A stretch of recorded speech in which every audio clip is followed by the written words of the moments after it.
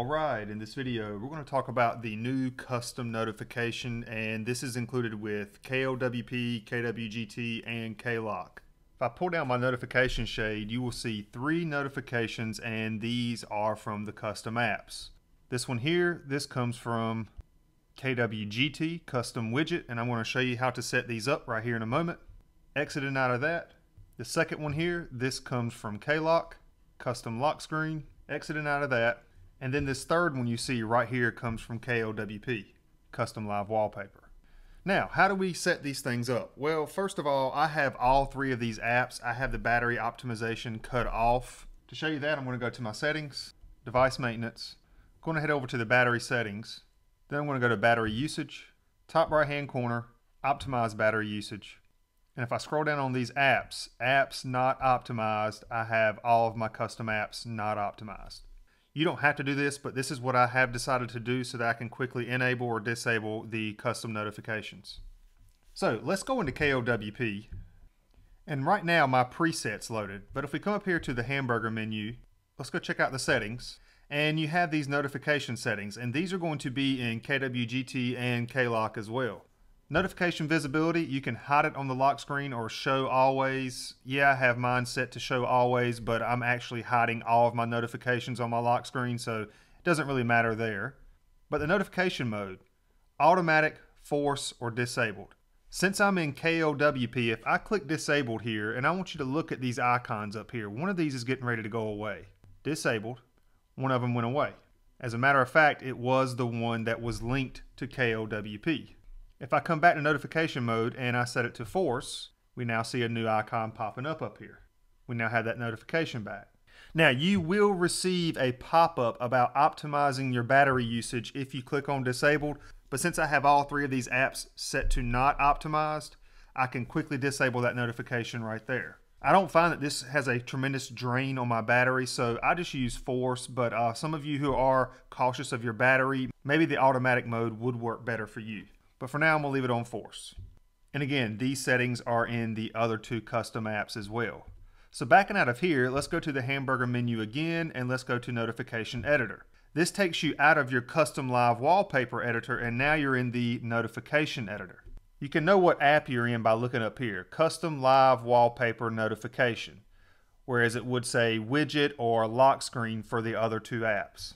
Now, since we're in our notification editor, if we come up here to the hamburger menu now and we go to load preset, if we look at what's installed, these are our notifications. I'm going to change this one from the battery to world clock just for the sake of this tutorial.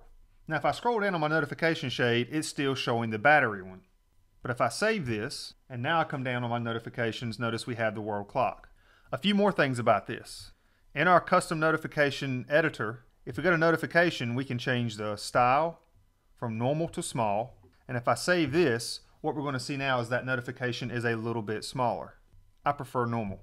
For our icon, we can do a custom logo. That's that custom logo we see there. We can change this to temperature. Let me save that. Notice it changed up there. It's actually matching one of the other ones. You can select date, or you can select custom text. Let me show you custom text. I'm going to type in some text real quick. I'm going to save this, and notice it does change to that text that I have right there. Now it's kind of small, and if you adjust the padding in the positive direction and we save this, it's going to make it even smaller. So yes, you can do some custom text, but what I like better too is the ability to use icon fonts. So I'm going to set the padding back to 0. I'm going to go to this icon text, and I have an icon font that I know the letter A will correspond to an icon. So I'm going to apply that. I'm going to save it. Notice the A is real big up here. If I scroll down a little bit more and I change my font, I'm going to go on my device, I'm going to go to custom, I'm going to go to icons, and I'm going to pick this Gears by Craftmath V1. Tapping on that, watch this A up here when I save it. Now we have a gear. So yes, you can use your own icons up here in the notifications. Going back to the home screen, something else to show you now. Earlier in the video, I did tap on these and it actually opens up the app in which I made the notification in. For example, this light rain in Wilson, this is in KWGT, the notification editor. And also note at any point in time, we can go back to the main editor within that app. And in this case, I'm in KWGT, so I can load up a widget that I have on my device. So now notice I'm not in the notification editor, I'm now in the regular advanced editor for KWGT. Switching this back over to notification editor.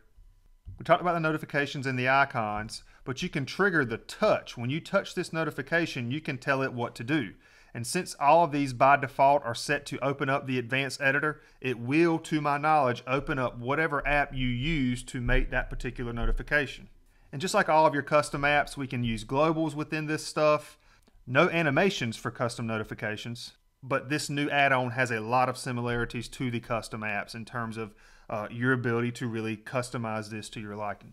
So if I'm in KWGT, this is the one with the weather. If I go to the settings in this app, go to notification mode, set this to disabled, backing out of here, let's save this, or actually it did go away. Sometimes it may take a second or two for it to go away, but if I save this now, close out of here, come down on my notifications, that one is gone, the weather one. A way I can quickly get it back is to go back into KWGT. Just going to load up a widget, but now I'm just going to go into my settings. For the notification mode, I'm going to set that back to force, and we should see that icon pop back up there. And now we do have that notification back. Now some things I did notice, the KLCK one, this one right here, at first I couldn't get this to show up. I don't know if it's a bug or not, but if I go to the main editor in KLCK, I had to have this cut on. I don't know, maybe it was just me, but I had to cut the lock screen on to get that notification to show up. Or maybe I dreamt that, but whatever. You don't have to have the lock screen on to show the custom lock screen notification up here in your notification shade. And heading back into the KLWP one, I'm in my notification editor, so if I go to load preset again, I can add back that battery info. That's the one that I want instead of the world clock. Saving that, going back to the home screen, we have all three up here. And there you have it, custom notification. We can get 3 notifications up here, 1 from each custom app, and that's it for this video. I hope it helped.